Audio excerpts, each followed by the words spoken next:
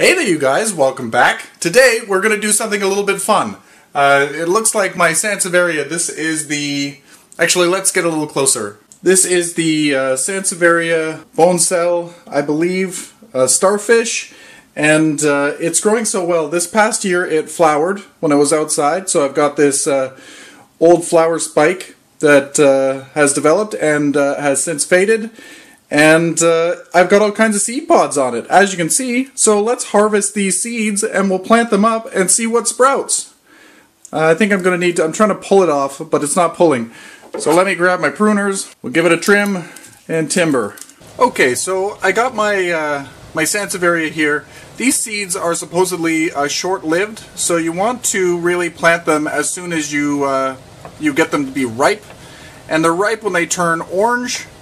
And these ones actually started to shrivel, so they might be a little bit older. They might be a little too old. So we'll see what grows. And usually you'll get one. If you're lucky, you'll get 2 seeds. Am I showing this right? You get 2 seeds in there, but usually there's only 1. And it's actually a good sized seed. It's kind of like a little bean. So you want to take the fruit off of it, and you don't want to eat the fruit. It is not good for you. It's considered poisonous, so I think I'm not sure what the effects of it are, but it's not something that you should eat.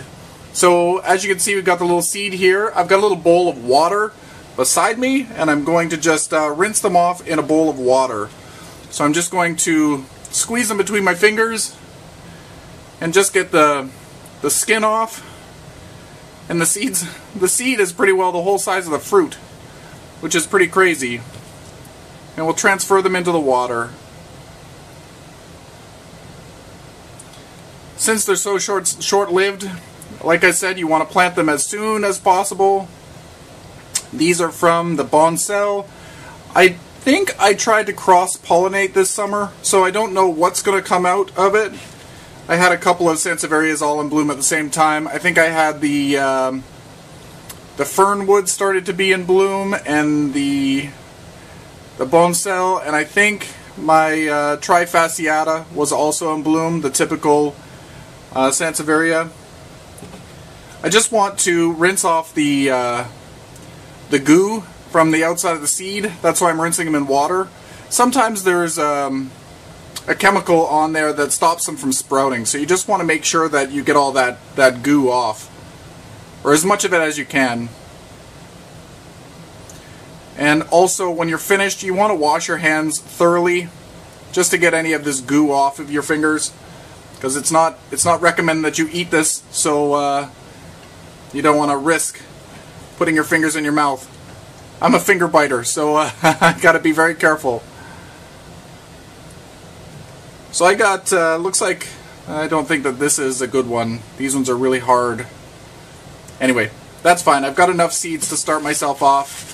I'm just going to go quickly rinse off my hands. Actually, no, I'll play around in here first. Just going through, running them through my fingers, trying to get as much of the goo off as I can. As you can see here, it's a cute little seed. Looks like a little jelly belly jelly bean. Again, don't eat it. Just clean them off as best you can. For soil mix, you can see the pot off to the side there. I've got just a small little 2-inch pot, and I'm going to put all of these in there because I'm not sure. The last time I tried to grow these, none of them sprouted. So either they weren't ripe enough or they were too old. But I harvested them right from the plant, so we'll see. Let's hope this time is different. Okay, so we got all the little seeds here. I'm actually going to take them out and put them on some paper towel for a second, and I'll wash my hands. We'll be right back. Okay, so I've got my my soil mix here. This is just the Pro Mix HP, the high porosity. So I use this for a lot of my plants. It's got really great drainage. You want to have a soil mix that is kind of like a cactus soil. You want to have it be freely draining. But like anything, when things are growing as little babies, little seedlings, they require a little bit more moisture than the adult plant might. So after I finish planting these, I'm going to water them in, so they're moist, and then I'm going to put them with my other propagates, with my philodendrons and the Hoya and all that other stuff. They're going to get some light, but they're not under directly a grow light, and they're going to get higher humidity. So, and also extra warmth. It's warm in the grow room anyway. I think right now it says it's 27 degrees Celsius, so it's really quite warm. I'm putting these seeds just under the soil surface, maybe about a half a centimeter deep.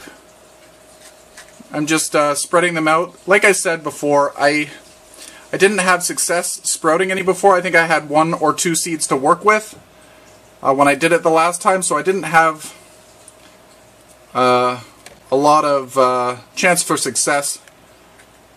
This time I have quite a number of seeds, and super excited to see what happens. So they're all planted. They're planted not far below the soil surface.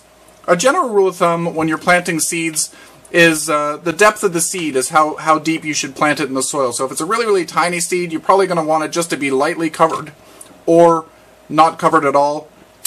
Maybe just a light coating of sand or something like that. But as they get bigger, like a bean seed, you can plant it, a bean seed might be an inch or so. You can plant it about an inch deep. So it's just a rule of thumb. And now I'm just going to water this in, and I'm going to monitor it. I don't want it to be soggy, but I don't want it to ever dry out completely.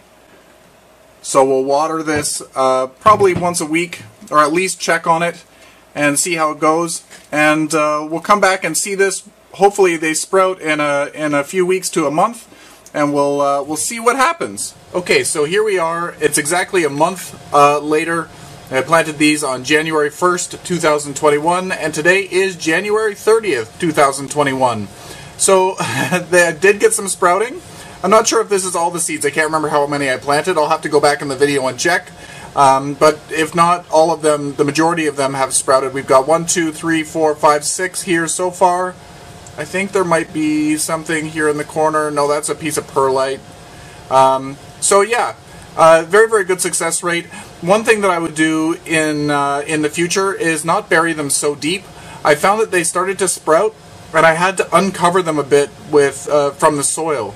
So maybe instead of going the depth of the seed, maybe just very lightly cover the soil with cover the seed with soil.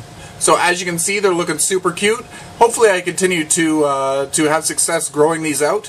I have very, very little success with growing things from seed because I get a little bit lazy and things dry out. But because a Sansevieria is a drought-tolerant plant, chances are this is going to grow very, very well for me. So I just have it off to the side. I just watered it yesterday, so it's looking a little bit moist. That's okay. I will let it dry out completely before I water it again. So I do check on it weekly, but yeah, I might water it every second week. So whenever it's ready. So this is the final update on this, and yay, we got some Sansevierias to grow. So anyway, show me what you're growing. I'd love to see what you're trying to grow from seed. If you grew some Sansevieria from seed, I'd love to see what they turned into. These, I believe I took them from my Boncel. So a cylindrica is going to have a round leaf. The leaves on this one to start are flat, and then as it matures, it will start producing the round leaves, or the circular leaves. So yeah. Anyway, until next time, you guys, happy growing!